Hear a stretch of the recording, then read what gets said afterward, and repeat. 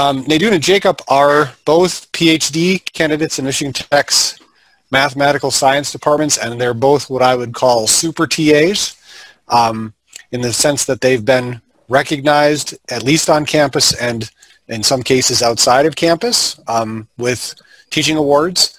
Both have made presentations at previous conferences on teaching and are really doing a great job of contributing not only at Michigan Tech but to the broader body of teaching knowledge. So I want to introduce Nadune and Jacob to talk about StarPoint quizzes. Thanks, Mike, for the really kind introduction. Hi, everyone. I'm Jacob. Nadune, do you want to quickly say hello too?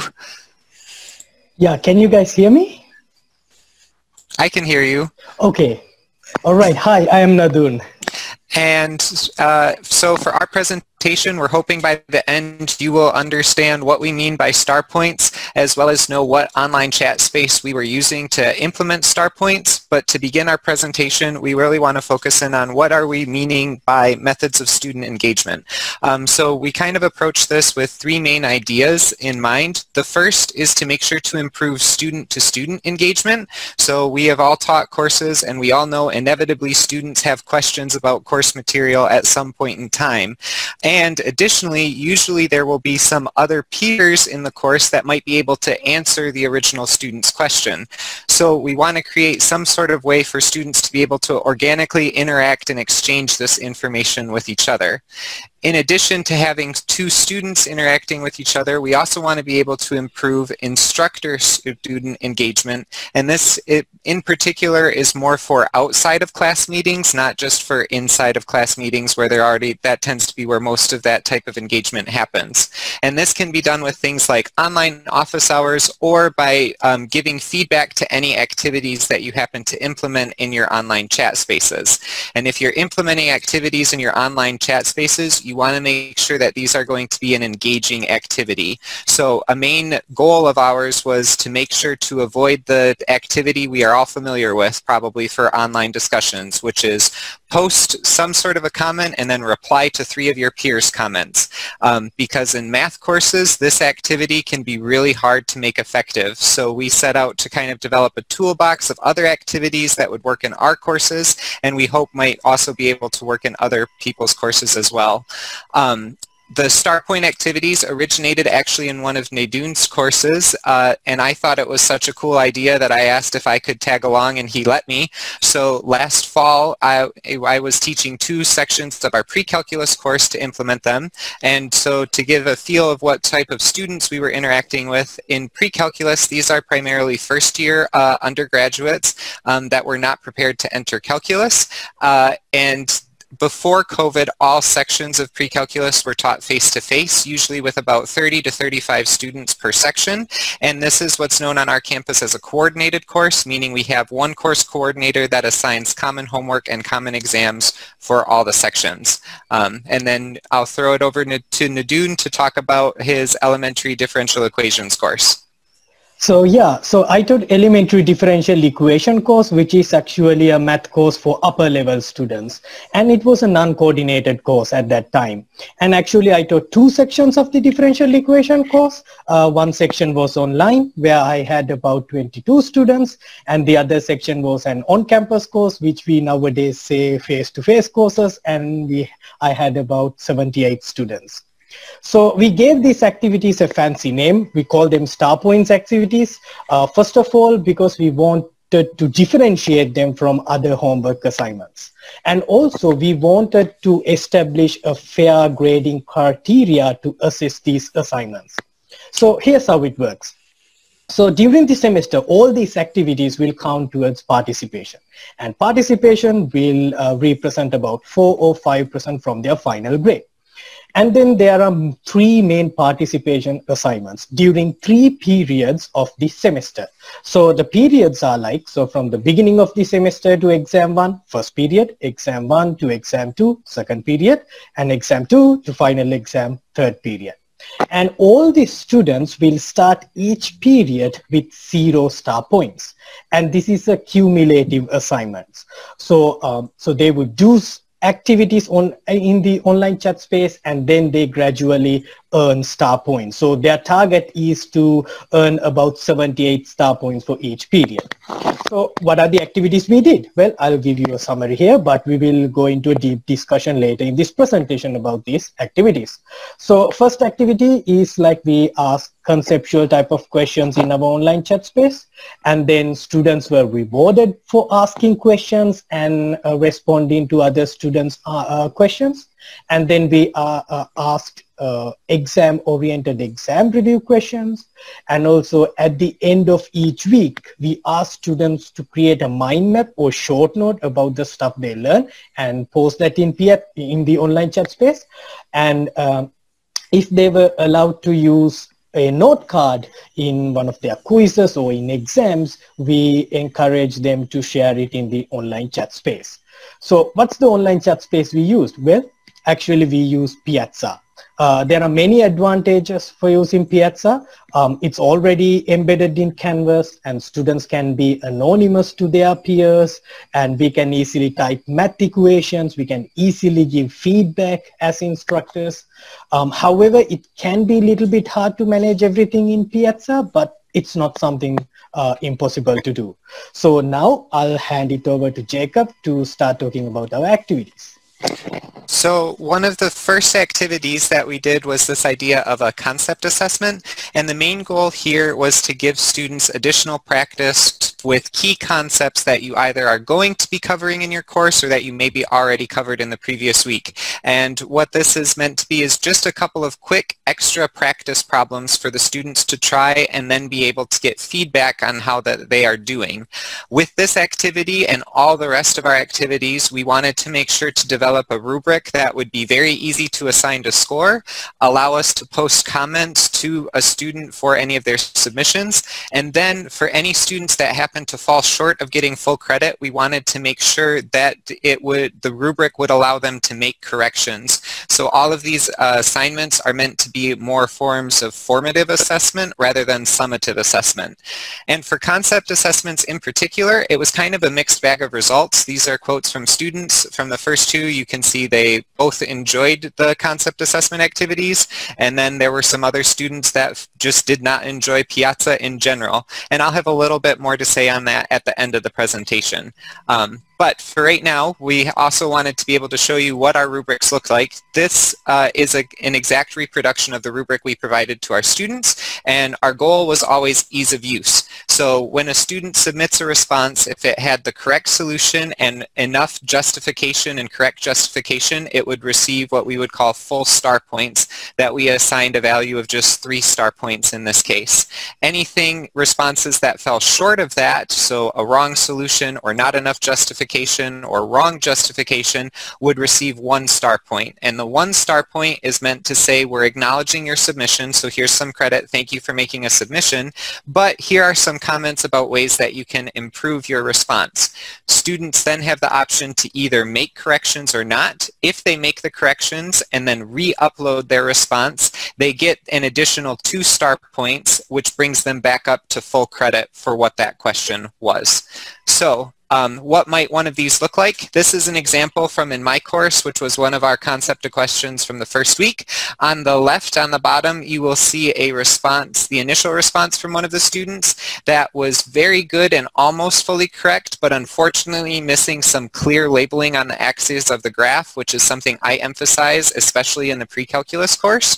So the student received 1 star point and then a comment saying, if you label your graph clearly and re-upload, you'll get 4 full star points, which is what the photo on the right is. And you can see when we're saying corrections, it doesn't mean that they had to rewrite out the whole solution from scratch. They literally can just revise on whatever initial piece of paper they were writing on and re-upload that. So that's our first activity, and Nadoon has our next one. So the second activity is actually we rewarded our students for asking quality questions and providing quality answers. So the whole goal here is to improve student-student engagement and faculty-student engagement. So the advantage of this is we wanted to give students a chance to ask questions remotely and get answered. And the good thing is that in Piazza, students can anonymously interact with their peers, and we can constantly give feedback feedback. And we came up with a rubric to grade this because some students might abuse the system. You know, they would ask questions just to get star points. So in that case, we come up with a very simple criteria, and it's a very low stake assignment activity. So students would get 3 star points for asking a quality question or providing a quality response, or 2 star points for providing a response. Maybe it's not clear, but it's on the right line. Now, how do we distinguish a quality question or a question that's worth point or that's not worth point? So think about this. So they have a question in the homework. They ask, how can I solve this problem? Well, that's not a good question, but you can convert it into a good question by taking a photo of your work and post it in Piazza, right? So we constantly encourage them, advocated them to write better questions, and it forces them to write better questions. So for example, here the student explained what's the problem is, showed their work, so we can understand their level, current understanding. And on the right, you can see another good thing with the Piazza is that we can easily give feedback in Piazza. We can endorse a student's answer. So if a student's answer is clear enough and accurate enough, we can just endorse it. And then we don't need to provide a feedback, additional feedback. But as a good practice, we added something extra, or we validated students' point to make sure that there's no confusion. And then Jacob will discuss the third activity. So the third activity that we did was this idea of exam reviews, which is pretty self-explanatory for the goal, which is to just give students extra practice before the exams are coming along. And grading for it would have been the exact same rubric that we already talked about with the concept assessments. And we made some nice observations with this activity. So it definitely gives students extra practice, which is helpful. And then it also gave a chance, something that I think is extra valuable to students is it gives them a chance to receive some meaningful feedback on exam-targeted questions prior to taking a big assessment. So they have a chance to correct any fundamental misconceptions that they might be having before the big test, rather than taking the test and then losing a lot of points on it. Another benefit that I personally like is with these exam review keys, a big time sink for instructors can often be to create your own keys. But by letting students do this in Piazza and be sharing their responses to questions, they are actually creating their own keys, and students wind up creating a full key for the review guide all on their own. Now, this is still not a perfect activity. You do need to be careful about how you organize Piazza, so that way it is easily set up for yourself to navigate and for your students to navigate. And you want to be smart and be careful, so that way you don't wind up too bogged down with grading. And at the end of the day, the key for this activity is student buy-in. For the students that buy in and do it, they see and reap a lot of benefits from it. So it's about making sure to encourage them to be active and proactive in actually doing these activities. And so we have another example. Once again, should feel very, very similar to our concept assessments. The 3 things that I want to highlight here are that when posting exam reviews, I would always post an exam review packet that would be separate questions. Nadoon would just upload old exams from his course, so you can make it as robust as you want for whatever you're uploading.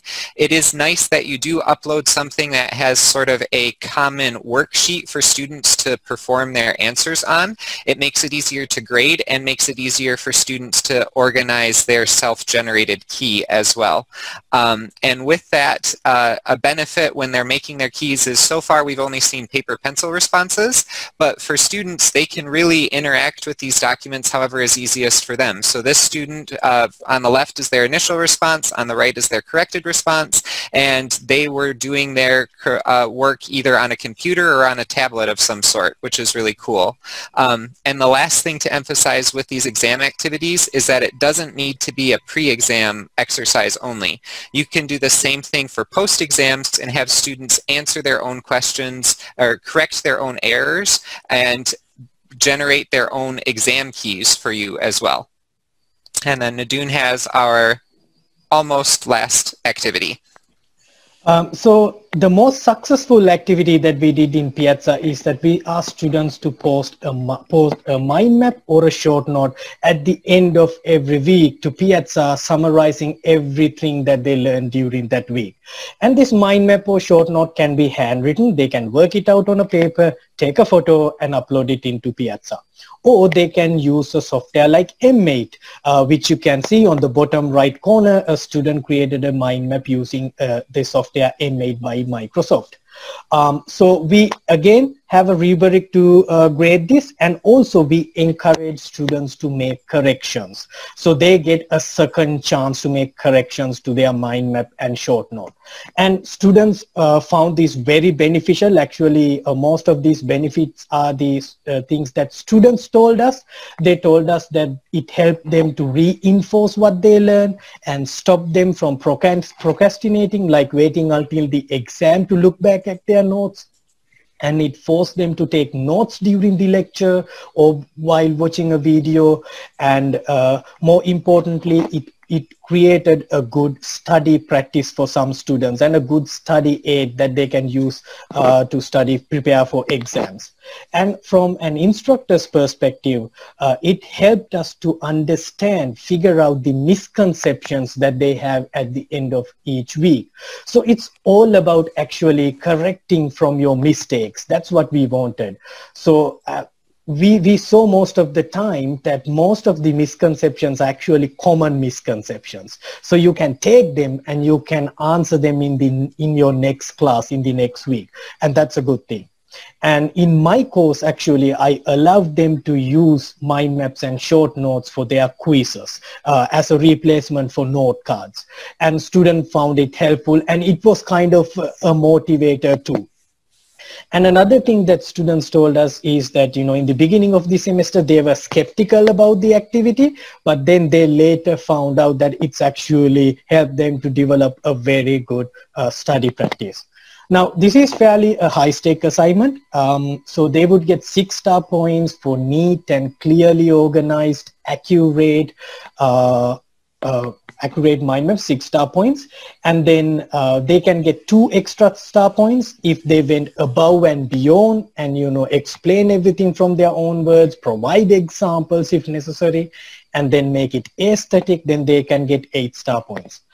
Students would get 4 star points if they have like a 1 misunderstanding, well, maximum 2 misunderstanding or 2 inaccuracies, but they can still make changes and still can get 6 or 8 star points. Same with 2 star points if they have more than 2 misconceptions or misunderstanding. We will provide them feedback, they can make corrections, and they can still get 6 or 8 star points. So here's an example. For example, on the left corner, we have a mind map where it is very well organized, it's great, but it's missing a 1 important concept. So we would only give 4 star points in the beginning. But then student added the theorem that they are missing. So on the right, you can see the changed mind map, and this is eligible for 6 or even 8 star points. So here's a mind map with 8 star points. Students explained everything using their own words, provided examples whenever necessary, and went above and beyond to make it look nicer, so that this is something that they can preserve for future study. And they can create short notes as well.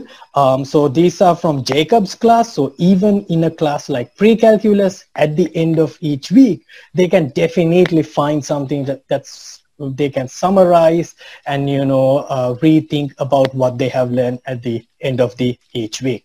And Jacob will discuss the next activity.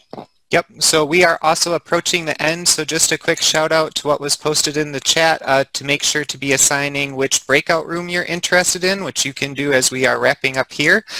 So note cards were meant purely for pre-calculus students because they were not allowed to use mind maps on assessments, but they were allowed a note card.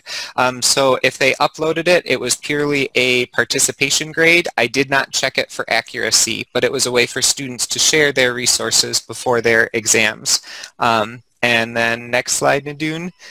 So for this, we are now at our end, and these 2 comments, I think, perfectly summarize our experiences from the student's perspective. The first is from pre-calculus and the second is from differential equations. So for my pre-calculus students, they got to do all of these Piazza activities plus having a regular WebAssign homework set as well, which ultimately was just too much work for them, so I had to really rein in Piazza at the end.